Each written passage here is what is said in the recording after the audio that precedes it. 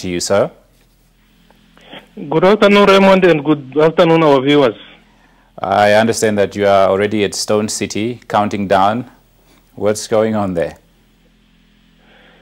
Okay, at the moment, in fact, the countdown, the preparations are on the way, even though they are not yet fully implemented, but they will be starting anytime from 2 o'clock to prepare the Katima Mulilo Sports Complex where the countdown is going to take place. Mm-hmm. But otherwise, in areas like Stone City, people have already started going there. They are preparing their braai stands and they are preparing their cold drinks for tomorrow. This goes also to the same areas like in town at the city center, where there are bars and clubs. It's also the preparations are ongoing.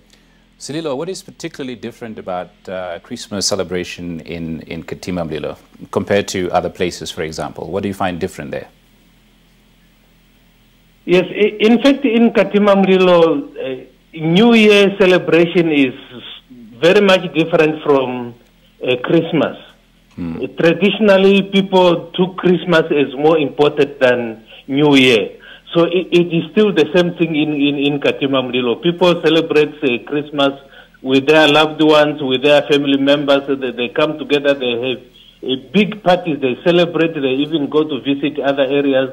They play music, but when it comes to New Year, people can even go to doing their daily chores.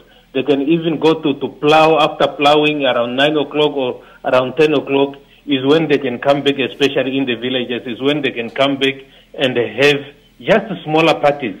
Yeah. So it haven't changed that much. It's still the same. Mm-hmm.